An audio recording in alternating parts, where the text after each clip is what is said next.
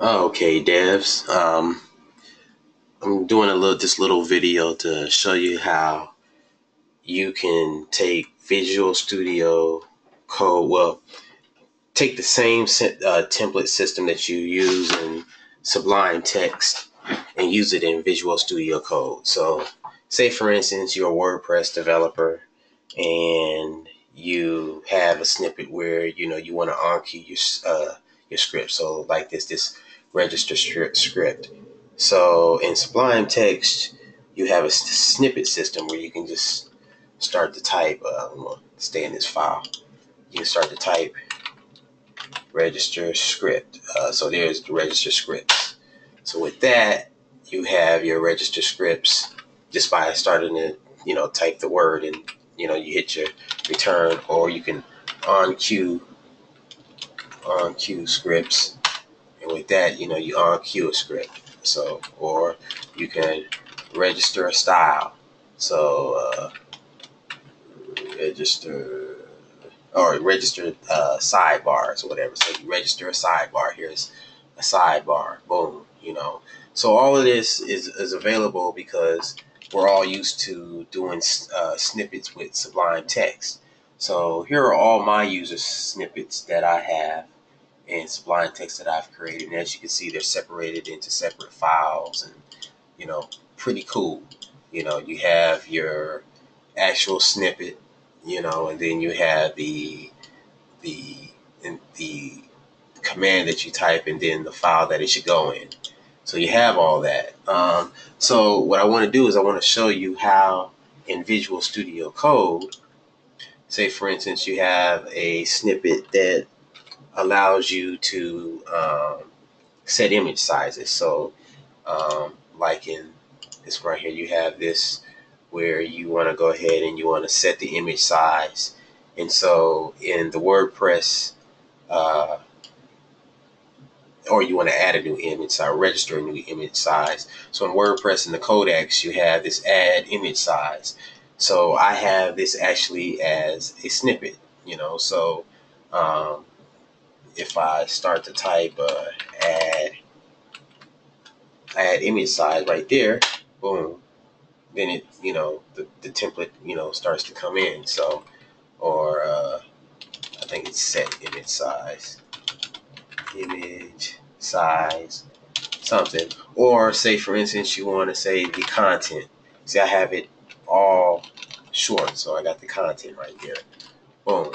So what I want to do is I want to show you how to do that. So probably one of the functions that I use the most, more than anything, is this one right here, the field, or get field for advanced custom fields.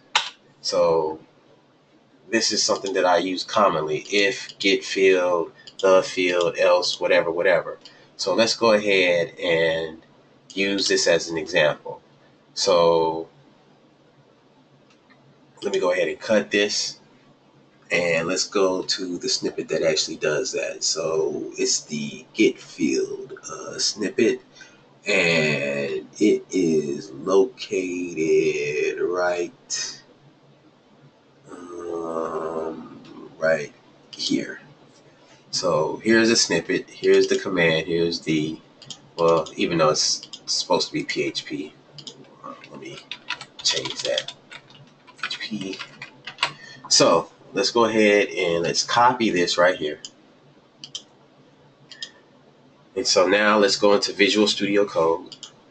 So in order to have this work in Visual Studio Code, on the Mac you have to hit Command Shift P. On the Windows you hit, or Windows and Ubuntu you hit Control Shift P. And then, oh, I'm sorry, no you don't. What you do is you go over to Preferences, and you go to User Snippets. So, and it's the same thing on the Windows machine. Just go over to Preferences and then to User Snippets. And hold on, let me see if you can do Command Shift P. You should still be able to do user. No, let's see, snippets. So yeah, you can still get to snippets by just typing in snippets, And so then what we want to do is we want to go come down here to PHP, and I already have some snippets in here, but um, when you go here, it gives you an example of how to set the snippets and description and all that. And I set a couple. So remember, this is JSON. So because it's JSON, you got the first opening and closing brackets right here. Here's the closing brackets. And so after every snippet, you have to put a comma. So the first thing I'm going to do is I'm just going to copy the last snippet I had, and I'm going to copy it all the way up to the comma, copy, and then I'm going to paste. So now I have the snippet, the new snippet that I'm going to use. And so then what I'm going to do is I'm going to give the snippet a name. So I'm going to say this is the get field. I'm just going to say get field. Get field. And then you want the prefix. So I want get underscore field. And this is the actual command when you start typing on keyboard. And then what I want to do is I want to go ahead and get that snippet. So let's go get that snippet, copy this, come back here. And so now what I want to do is I want to paste the snippet in the body of the what's the name? So there, and it needs to be between two double quotes. It has to be between double quotes.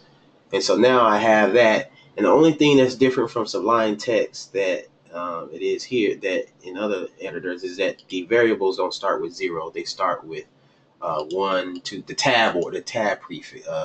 The tab stops start with 1, 2, and then so on. If you want to put variables like I have down here for add image sizes, I have the image name, the width, the height, and I have a Boolean value right here. Is how I'm doing it right there. That you can do it like that, or or you can say true or false or whatever. Actually, that's what I'll do with this one. I'll say true/false. So down here with again add image. Not add image. Get field. I want to change these both to be. I want to change these both to be 1. So because they're going to be the same thing. So they're going to be the so now that I have that, and the get field function is, if we go to, or method, if we go to advanced custom fields, ACF,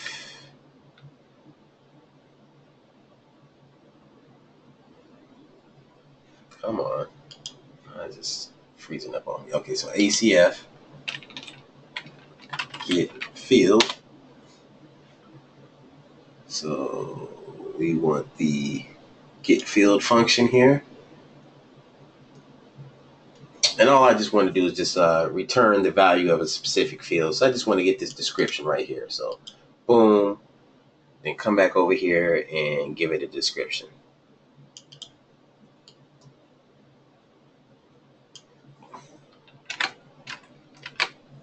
Okay, so now that I have saved that, now what I can do is I can open up a PHP file and see if it works. So let's open this up in the side right here. That's side by side,